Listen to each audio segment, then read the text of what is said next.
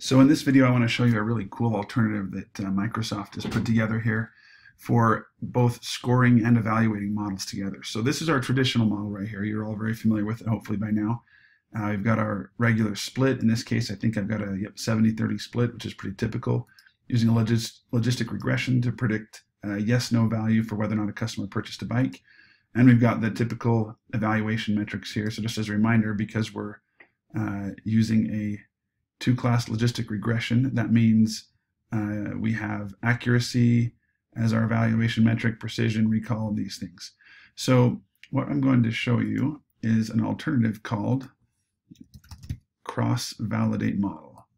So this pill, it does several things at once. It takes care of the split, train, score, and evaluate all together in a slightly different way, and I'll explain it. It's more computationally intensive than these four pills, but it also does a better job of minimizing the risk of model overfitting. And it also has a few other advantages. It will score the entire data set instead of just scoring whatever the remaining 30% is of testing data. Anyway, let's get right into it. So what you need here is inputs, are two things. You need an algorithm and a data set. In this case, we're going to pull it straight from the select columns, because that's where I went in and told it we only want certain columns, including the dependent variable. Now, just like as with train model, we're going to tell it what the dependent variable is. So launch the column selector here. We'll grab purchase bike, pull that in, and we'll use our same random seed as before. Now, here's how it's different exactly. Let me go to Microsoft's documentation for you. So let's scroll down. Here's how it works. Okay, it's going to divide the training data into a number of partitions that it calls folds. Now the default is 10. It doesn't give you the option, notice though, it doesn't give you the option of changing that. So if we want to change that, we need to pull in a partition and sampling pill and put it in between select columns and cross-validate model. And in partition and sampling, we can tell it how many folds or partitions we want. But the default is 10. And it will then use each 9 of those 10 folds. So it'll set aside one of them to use for validation, kind of like it's testing data. And then it'll use the other 9, and it will randomly select these samples out of your existing data set. That's how it improves our ability to avoid overfitting, as rather than use the same 70% of randomly selected data, it'll evaluate 10 different folds of data, or 9, I guess, because it'll save one of them for testing and take out 9 for training. And then it will give us evaluation metrics for all 9 of those folds, and then let it compare those evaluation metrics. So, let me go ahead and just show you how it works, and then we'll come back and talk through this documentation. So let's hit run, and we'll pause it. Okay, that's finished. Let's take a look. So we get two things, the scored results. And again, the great thing about this is it actually takes the entire data set. So I think I have 1,000 records in here, and gives me all of them back scored. So that could be useful in a number of scenarios. There's another video in the supplementary section of this book that shows you how to download a scored data set. So this is a great alternative to use if you want to score the entire 100% of your data set and get back those results for all of them. The other thing it gives you is evaluation metrics for each of the folds. So let's take a look at those. Kind of move that over. Give us some more room. Oh, evidently I can't. Oh, here we go. Let's do that. Okay, so it numbers the folds 0-based. So here's our 10 different folds. Oh, and then it evaluates the entire data set against them. That's right. So here's our accuracy, precision, recall, F-score, AUC for each one of them. And here's why this is good. Here's what I'm looking for. I want to see if these metrics are significantly different across each of the folds. So there isn't a hard and fast rule here, though. So how different is too different? Sorry, I can't tell you that. What I could tell you, because there's not a rule for it, what I can tell you, though, is that I'll sort of get used to looking at this, and as I make adjustments, maybe in my data set that I'm using to train this model, what I want to do is I want to see these scores right here get closer and closer together. So what they've given us right here is a standard deviation for each of these scores. So I might use this to decide if a particular data set or sample is appropriate. And then I can vary that original sample and then come back here and see, does my standard deviation go up or down?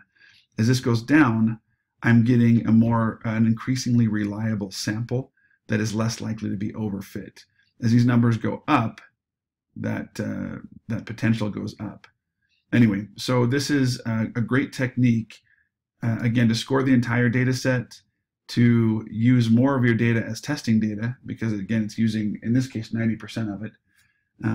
But the disadvantages are that it's computationally intensive. It takes a little while. So let's see if I forgot anything. Let's take a look here. I think we explained this pretty well. Advantage of cross-validation, like I said, uses more test data. It's an alternative to using the split, train, score, and evaluate process. So cross-validates the entire data set as well as a model. Yeah, no, I think I covered it pretty well. So what I would do in practice, I would delete all of these. They're no longer necessary. And instead, I will copy this one a couple times, paste. Let's put it right there. One more, paste. Try to make this so you can see it here. All right, let's pull in our data. Let's grab some other two-class models.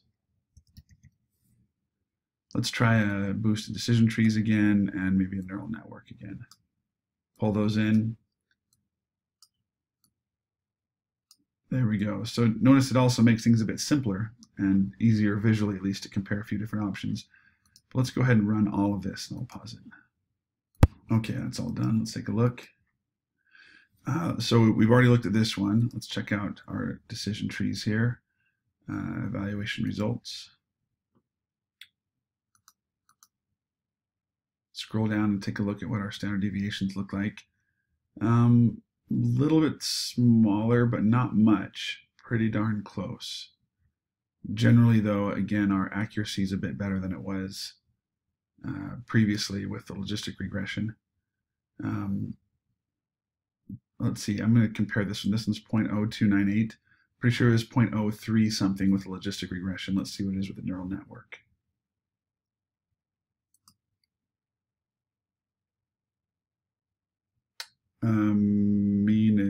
Standard deviation 0.038. So I think looks like in terms of coming up with or minimizing overfit and coming up with consistent folds or partitions, it looks like the boosted decision trees once again is best. So let's say though that I don't want 10 folds. It's more than I really need. You can adjust that. The way you have to do it is by using the partition and sampling tool right here. What we're going to do is stick this one in between the select columns and the data input here for cross-validate. And then I can modify these parameters and say I want to assign to folds. Randomize seed, sure, 1, 2, 3, 4, 5. Partition evenly, yep, 5 folds instead of 10. Now I'll go ahead and run this. Unselected. Come on. There we go, pause. Okay, just to show you how this will work, let's take a look at the evaluation results. So now we have 5 folds total instead of 10, simply because our sample size of number of folds is smaller, our standard deviation has gone down a bit, and we didn't happen to get some of the ones that were on the upper and lower ends. So anyway, not particularly necessary to do that. I just wanted to show you how it would work, but overall, cross-validate model is a great tool. I think in situations where it's computationally possible, meaning you don't have too much data, or maybe you're in the early stages of trying to validate the best possible model, I think this is a great tool and probably a better alternative than the split data pill, which is probably the more traditional and common one. At least the split data pill is. This technique's a little bit newer, but it definitely has some advantages if you've got the power to process it.